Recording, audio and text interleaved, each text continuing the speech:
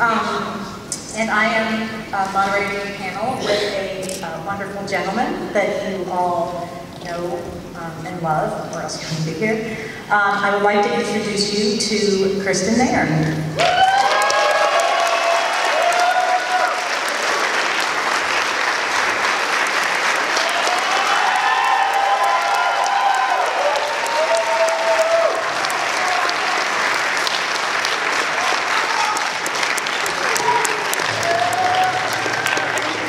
Thank you. He's adorable. So, what is that? It hurts. We're gonna fix it. It's my fillings. Your magnetic personality. Yeah. So, first of all, welcome to Baltimore. Thank you very much. Thank you for having me here first. Well, of course.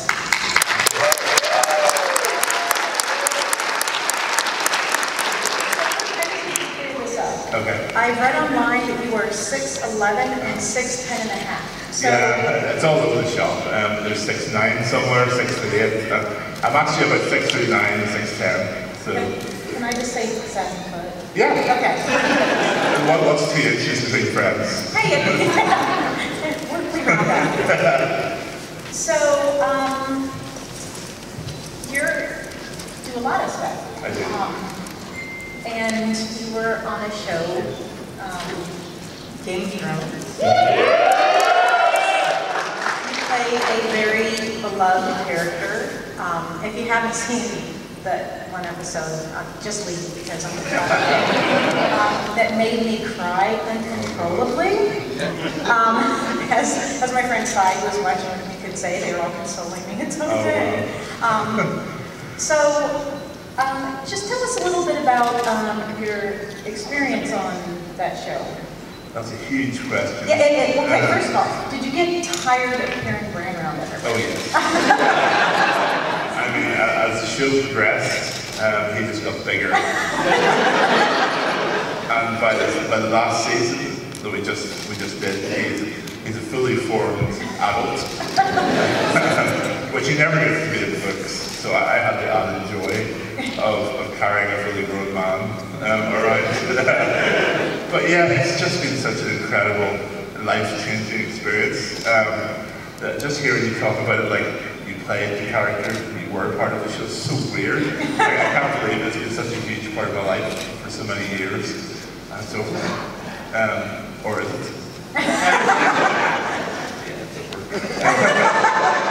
Or is it? Yeah, it's just strange. Initially, there's nothing in my life that is the same as it was. I was in Belfast working as a DJ for 15 years in the same nightclub, playing the same music to the same people every night, and all of a sudden, I'm in the biggest show in the world, and even on the DJ side of things, I get to play all over the world. It's just incredible. So how did you go about getting this role? I had auditioned for a part in a Simon Pegg movie about 4 years previously. The movie was Hot Fuzz.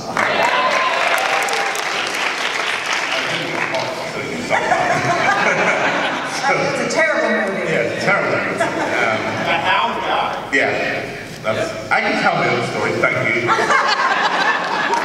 Anyway, no, I jest. But yeah, it was Rory McCann who actually ended up with that part. And it was the same casting director 4 years later, and she just gave me a call, and she just said, I can't imagine anyone else for the role. I did a horrible videotaped audition, horrible. And that was it, the rest is history. It must not have been that horrible. I mean, you could take that part. It's true, but it was pretty bad. I believe it's online somewhere, if you dig deep enough. I did my best to get it removed, but it's there somewhere, I'm pretty sure. So, you play World of Warcraft. So, yeah, right? And you have a tattoo that says Horde? It doesn't say Horde, but it's the current war chief of the Horde. Oh. Yeah, It's Sylvanas Windrunner. Who plays here? Any show of hands? There you go. So few. It is gigs. It varies so much from con to con. Sometimes it goes to the room. But yeah, there's a new expansion. Have you played the new expansion yet? How good is it? I'm so impressed. I really would rather, much as I love Baltimore, I'd rather be at home in Belfast, locked in my room with like a jar to pee in, and then never leave. That's the kind of geek I am. I'm a real computer game nerd, so that's when I'm at my happiest. And love your tweet about changing hotel rooms so that you can be closer to a That bus is stop. the worst thing ever. Literally, my hotel is do you know, obviously a lot of you play Pokemon Go. Yes. You get that circle thing around you. There's a Pokestop like 1 millimeter away from my room, and it's so frustrating. That to me is the definition of first world problems.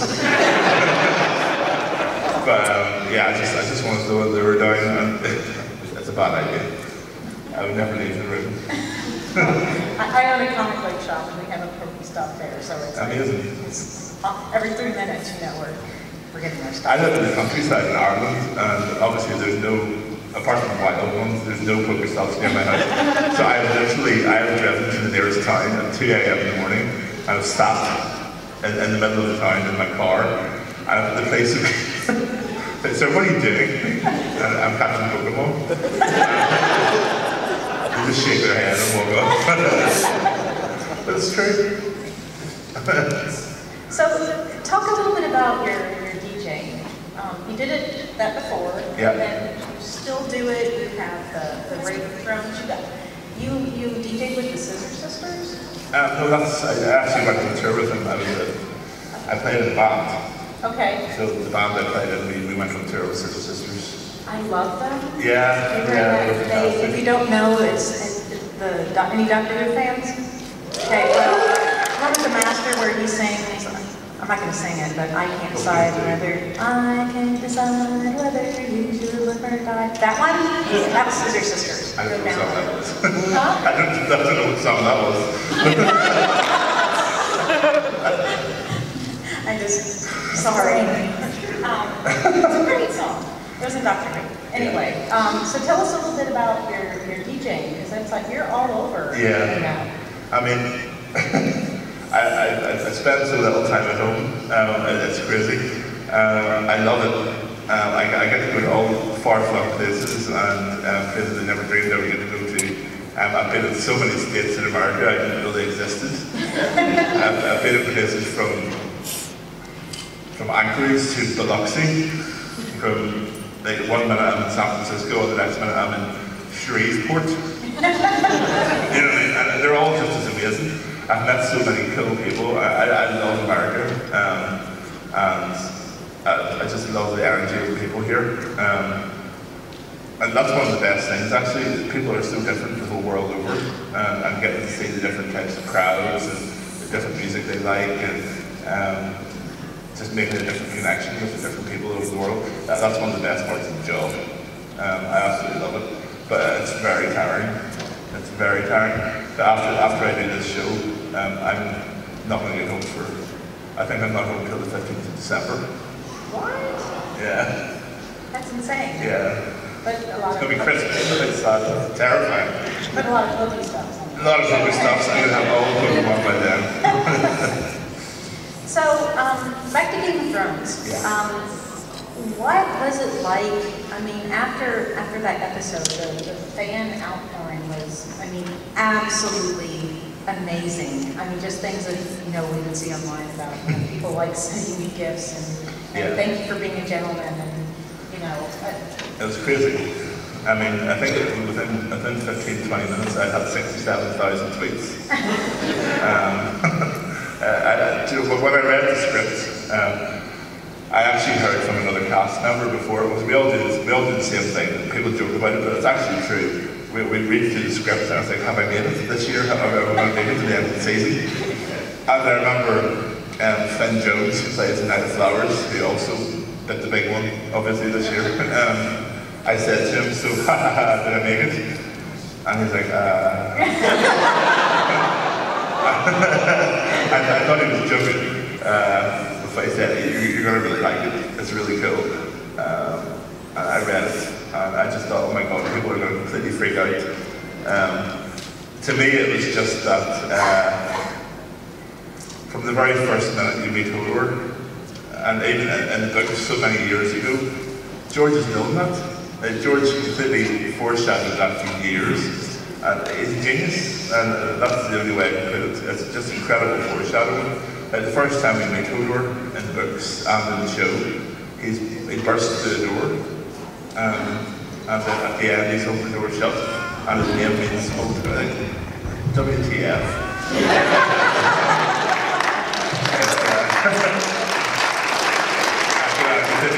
George Martin.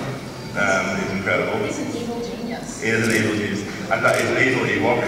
He looks kind of like an Ewok. He's such a great guy. If you ever get a chance to meet him, which I believe some of you have, he's an incredibly intelligent guy. He has that spark of murder in his eyes. I know everybody's afraid to tweet. You know, I love this character because he's. Yeah. Gary is going to be a goner. He's like, oh, they love them, huh? So, you had all these tweets, you had all this outpouring, but I mean, what was that? I can't even imagine that feeling of just how much like love and came your way for this. I mean, the character was he was the most pure character in the show. Yeah. I mean, which actually is a hard one to do on that show, but. But he was so pure and he was so lovable and you're an amazing actor because to do what you did with just one word, but to get so much emotion across, it was amazing. Just well, thank amazing. you. I don't really see it that way, but thank you. Do you guys see it that way?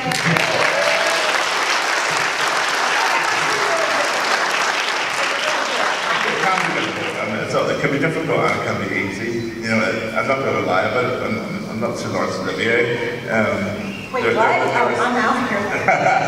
There are scenes when it's difficult, when you have to convey very subtle emotions, but like sitting by the fireside, skinning rabbits, and just that's not hard. That's really not hard. But it just depends on the scene, and it also depends on the director. Some of the directors are incredibly precise about how they wanted me to say it. Most agreed with me. Most would agree how I did it was the right way. But Michelle McLaren, who was a producer on Breaking Bad, she's absolutely incredible to work with, and she knew exactly what she wanted. And as a director, I like that. I like a director. I don't like working with a director who is just lets you do what you want in front of the camera, and you never know if you're giving the right thing. I prefer a director who goes, screw you, do it differently. I prefer that because you know you're doing the right job. And I remember one day she said to me, can you do it a little less happy and a little more joyfully? And I was like, it's the same.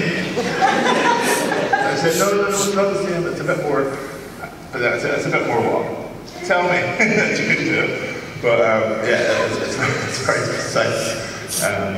But yeah, sometimes it was hard and sometimes it was easy.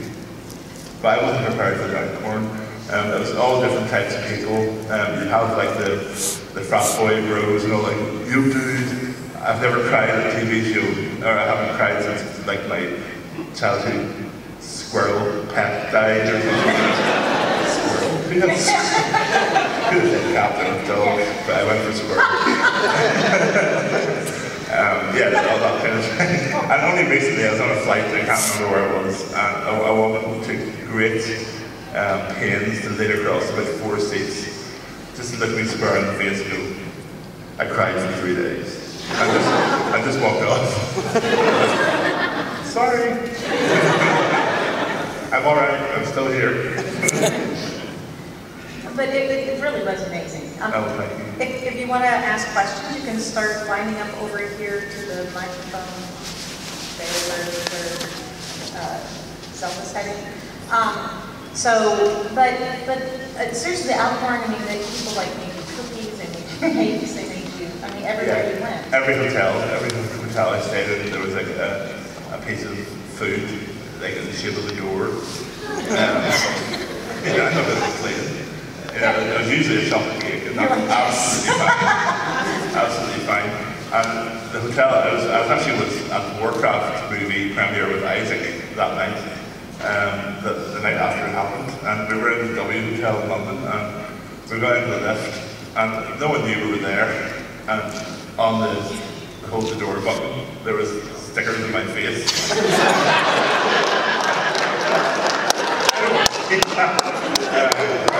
Everywhere. Yeah, it was really bizarre. I don't know if beautiful is the right word. It was Definitely something. Well, that your character made that much of an impact. Yeah, I mean, it's not bad for one word. It's not bad for one word. Yeah. All right, so. All right, good to see you again. Thank you. Thank you. Thank you. Did you have a question or? Yes.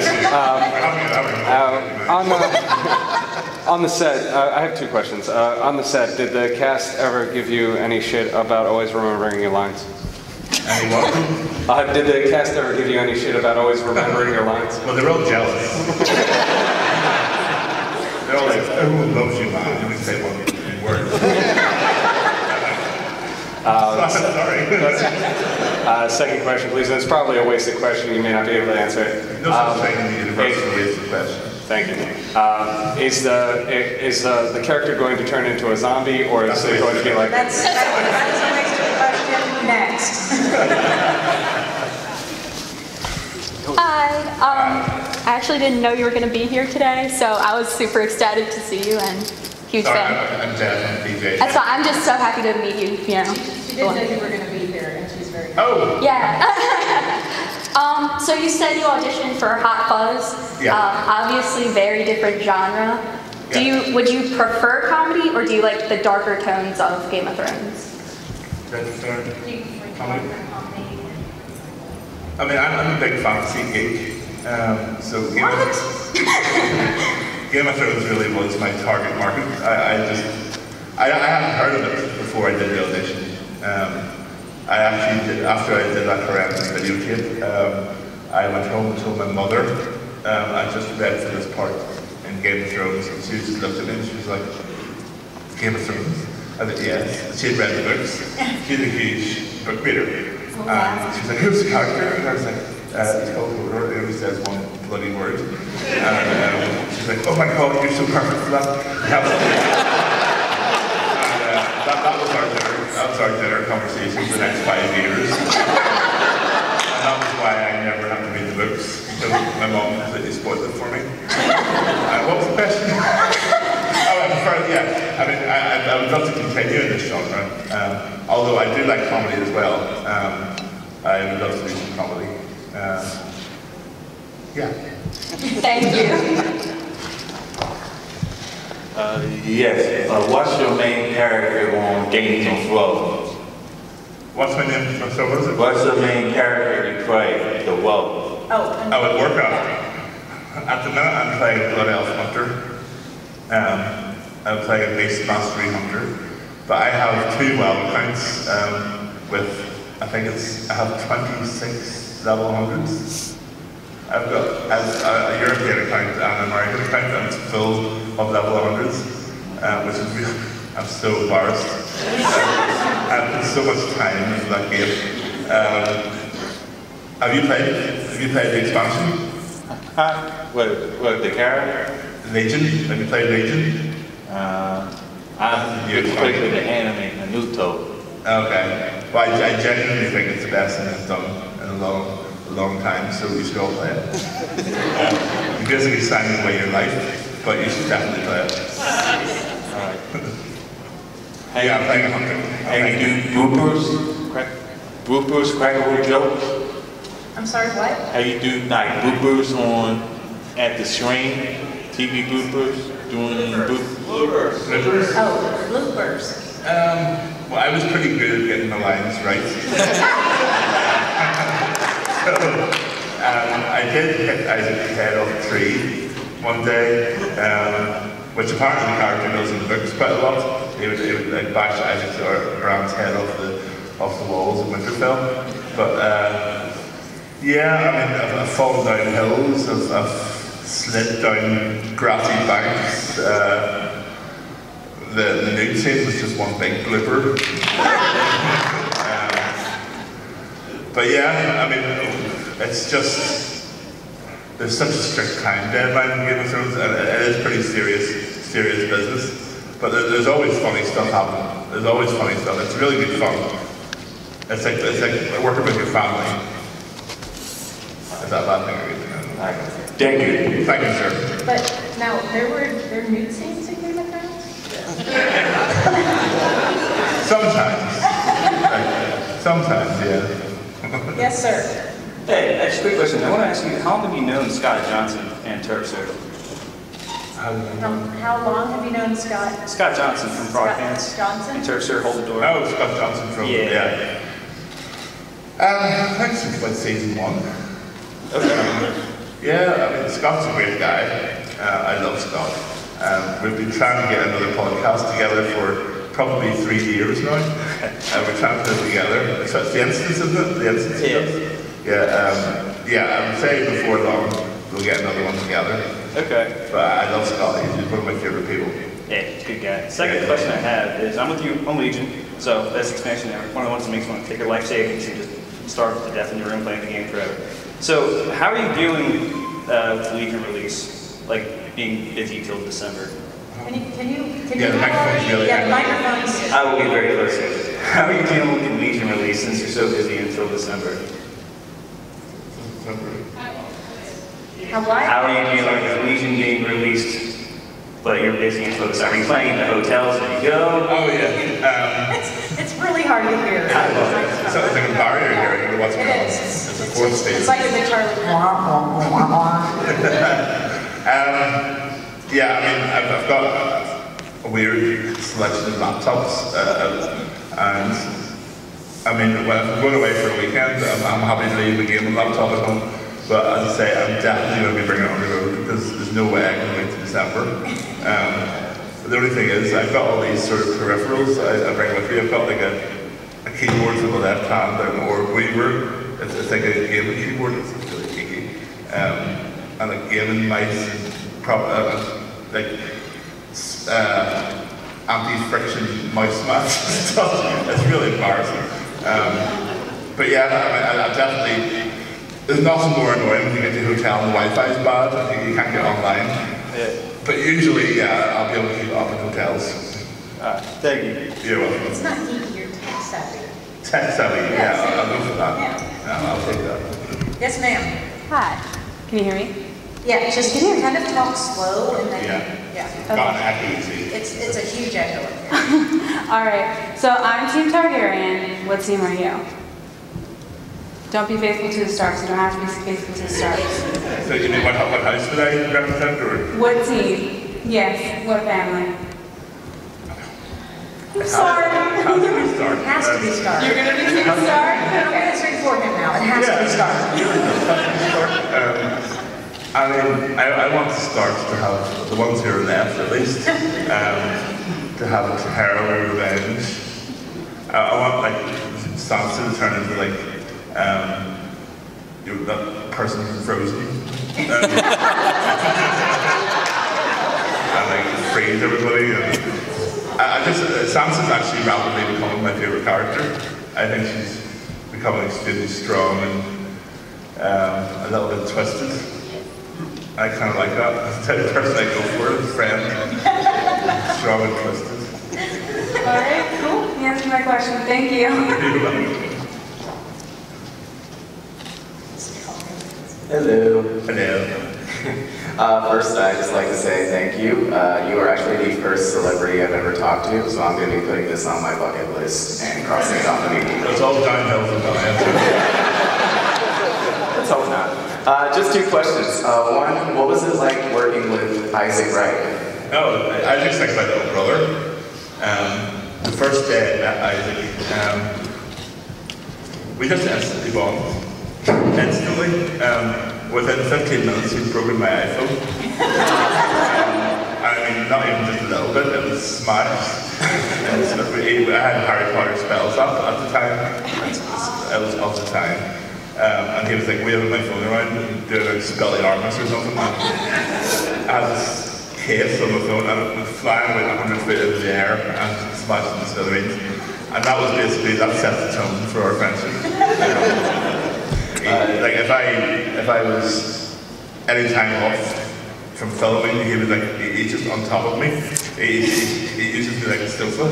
And like he'll eat his lunch and I'll be covered in crumbs. It spills drink over me. And like, why am I here? Why am I not getting paid extra child minding? But he still does it. When he's coming 18 years old this year, and when he sees me, he reverts into child mode, which I love. I absolutely love him to death. So it's very cool. I just had one more question. Did you ever get tired of lugging him around everywhere? Yes. I would have said that after the first day. I was tired. I didn't expect. I mean. My first day on Game of Thrones was my first day as a professional actor, and I didn't know how many takes there was going to be. I was like, yeah, I'll do it maybe 3 or 4 times, and we'll be done. Like 70 times later, of carrying him up and down a room. What are you trying to do, guys? And yeah, I have horrific back issues because of, well, not really, I'm going to blame it, but it's not just because of that, but yeah, I'm going to blame myself for it. Well, over your back heels. Thank you. Thank you. Hello. Hello. It's very nice to meet you. I'm a big fan of Game of Thrones, and I was very, very devastated at your, that episode. Very, you hit the buckets, to so to say. So I kind of have like 2 questions. So among the Game of Thrones, you pretty much familiar with all the characters. Which one's your favorite? What's my favorite? Which one's your favorite character among all of them? It changes so much, but I guess overall, there's two really stand out. I really like Captain Stark. I love Michelle Ferry's interpretation of her. I love Brienne of Tarth.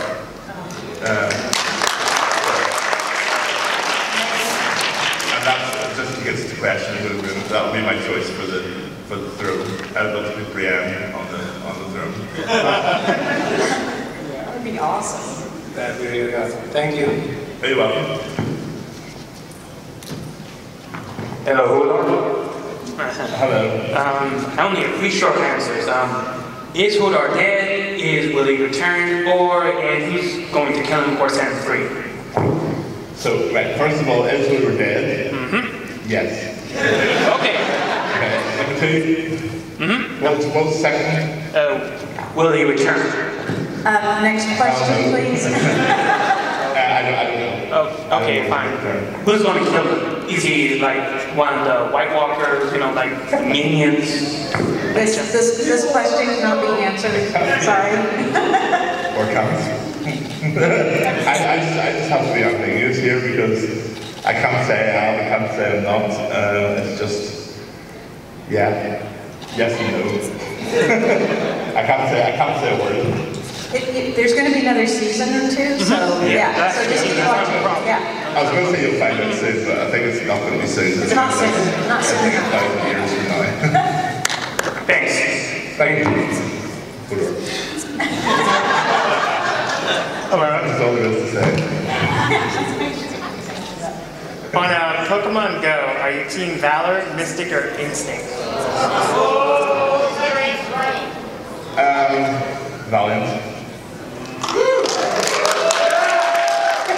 Thank you. I'm Mystic. Well, blue is my favorite color, so I did my first, there's not many gyms around me, obviously in the country, so yet again, 3 a.m. in the morning, like some weird sex pest, I was sitting in my local town with the window rolled down, doing weird things on the phone. I didn't know how to fight the Pokemon. I was just sitting there and getting my ass kicked. I go, what's happening? I didn't realize you had to practically tap. But yeah, okay, that was very interesting. Go ahead. Hello. Hi. How much time did you actually have to like carry Isaac? And as he got older, did it get more difficult to carry him around? Yeah, I mean, the first season it was all me. Second season it was the same. Third season, fourth season, fifth season we were off, and Isaac had a year's growth. So they kind of figured, yeah, that's cool. They're going to give me a bit of a break. So we had a double Hodor, believe it or not, and we had a double Isaac. The double Isaac was like a 5'8" girl, and the double Hodor was like is a wrestler who lives in Northern Ireland as well. So for wide shots, like from when the camera's miles away, that probably would have been the double, just to give us a rest. Because it's really intense. The scenes also, like, even when we had it in the travois, you know, they have that sort of sledge. It's not real snow you're pulling through, it's false snow, so there's no sort of slippery surface. You're actually pulling through rocks. So you have like the weight of that and the weight of him on that. It's just horrific. But you know, I'm glad I did it. It looks good. It's definitely worth it. I was very glad to see they had a double Hodor. Thank you. Thank you. I was wondering, do you have any other projects, movies or TV shows or anything going on? Yeah, I can't say very much as usual, that's a stock answer, but yeah, it's super busy between right up to like summer next year. There's all sorts of advertising campaigns for video games, some voice work. There's a TV show hopefully coming up, a Netflix show. There's another TV show coming up. There's a movie still after Christmas. And hopefully another movie before Christmas as well. And somehow I'm touring the world at the same time. I'm exhausted just listening to that. I've also just moved house and bought a house, and my poor mother is sitting at home in the middle of all these boxes. And we haven't had time to unpack. So it's all fun and games, but yeah, just keep an eye out. I'll be tweeting about it and sort of talking about it on social media as soon as I can. And one other thing, do you have a favorite superhero, favorite comic or anything? Thor. Thor? Yeah. Not necessarily Hemsworth Thor, but although I thought you did a great job. I've read Thor comics since I was probably 4 or 5 years old. And I've even got a Thor tattoo up there. Yeah. Thank you. Thank you. And Hodor would absolutely be able to pick up that camera. Yeah, he totally would. You know, this is a terrible story. I was quite innocent. Not anymore. Couldn't be less innocent now. But I got really into my runes and stuff, like all the symbols, the Germanic symbols and stuff when I was a kid. And I remember I used to draw the symbol from Thor on all my textbooks in school, and it's a swastika. And I didn't get the reference. People used to look at my books and go, what are you doing? I just didn't get that it was controversial. But I do now. I understand now. Good afternoon. Hi. I will say I am too cheap to pay for things like HBO, so I saw the first 2 seasons of Game of Thrones. Yes, it's great, but that's all I've seen. My question for you, you said that you started out in music as a DJ. What kind of music do you DJ? I play house music. Like reggae and stuff? No. No? No, I mean, the night Game of Thrones is so misleading. It wasn't my favorite. It's not really real music. It's house music. It's progressive music, sort of tech house music, and yeah, I don't really play like Game of Thrones music either. So I mean, the Thrones part is really the audience interaction. A lot of people dress up. We sometimes put on a stage show, and we'll have like props built on stage. But yeah, it's house music, it's always been house music. When I first started DJing, trance was really in as well, so I would play a little bit of trance. But it's always been about house. You said that Game of Thrones was your first professional acting career. Did you just happen to get lucky, or did you spend years trying to get into the business? And if you were trying to get into it and get lucky, what's the best way to get around it? I always had a foot in sort of acting and performing. I studied it when I was in college.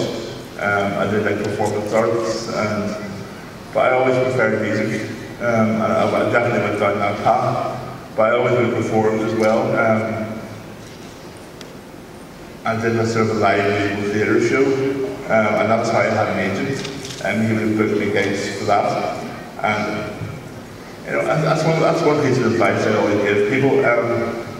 People always say, hold on to your dreams, which I totally agree with. Never give up your dreams, but I think sometimes you hold on to them too tight, and I think dreams can evolve. Because I always wanted to be a guitar player. That's how I started out. I spent years locked in my room. I'm a really good guitar player, basically. And that's what I wanted to do. That somehow changed into being a musical performer, and somehow changed into being a DJ, and somehow changed into being an actor. And I still can say the dream came true. It still feels the same. Just let it evolve naturally. So yeah, that's a piece of advice I always give people. Don't be afraid to let it change. Awesome, thank you.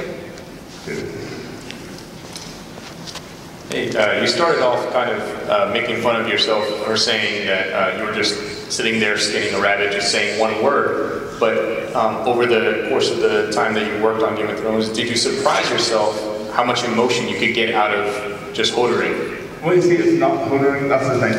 It's different in the books. It's more body language in the show, because it's obviously, you sort of picture how he says it in your head when you read it, but really it's just a word in the show. There's only a couple of variations in how I say it. There's like, I'll say it loudly, softly, happily, sadly, but when you combine that with body language and facial expression, then it can be thousands of things. It can be thousands of different things. Oh, there is somewhere, and I really hope they never find it, there's a soundboard of me saying it like 75 different ways. I'm pretty sure it sounds all the same. Hey, how's it going? I'm from South Dakota, and I don't know how to say this, like to blame you or blame myself. I'll take it. Well, I'm full-blood Native American, Oglala Sioux, and back home in South Dakota, everybody has satellites. We didn't have HBO at my mom's house, so I got her into Game of Thrones, and whenever your character died, I mean, the whole family was there watching it and everything, and I guess this is sort of a request. My mom, I called her after it happened, because I live here in Maryland, and she threw a coffee pot in the kitchen, and she said, Hodor died, why didn't you tell me about this? And I said, I just seen it too. She said, is he dead then, or is he gonna come back, or what's the deal? But see, you don't have to answer that, but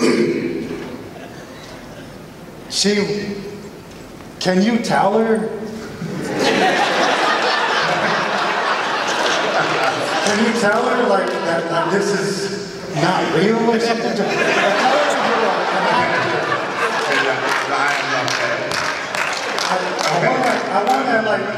I want to put you where she's. Go a bit closer. What's your mom's name? Mary. What? Mary. Mary.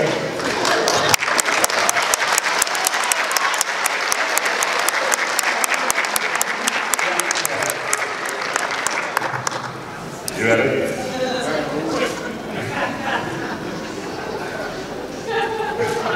All right. Hello, Mary. I'm Christy, but you might know me as Hodor. I just want to let you know that I'm alive. haven't been eaten by the zombies. I'm alive and well. And I'm sorry you threw your coffee pot. And lots of love.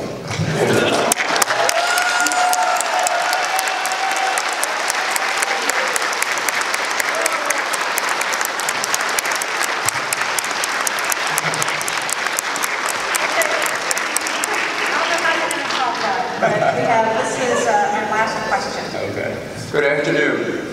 Given what happened to your character, in hindsight, would you approach your method acting differently throughout the course of the series? I think that's why it's important not to know too much in advance. I think it can affect it. I think if I'd known, I probably would have played things slightly differently. I'm glad I didn't know. I'm glad I didn't know. Because Hodor is an innocent character, and you know it's great to play him with a sense of innocence to everything. I know a lot of actors who in Game of Thrones who purposely didn't read the books because they were afraid of if they knew too much about the character that they would play it differently. So yeah, I guess if I did know, I might have played it differently. I'm super glad that I didn't. Thank you. You're welcome.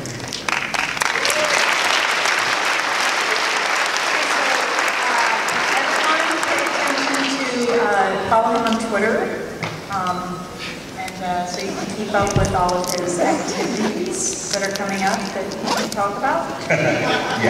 Yet. And let's give him a big round of applause for... Thank you, guys.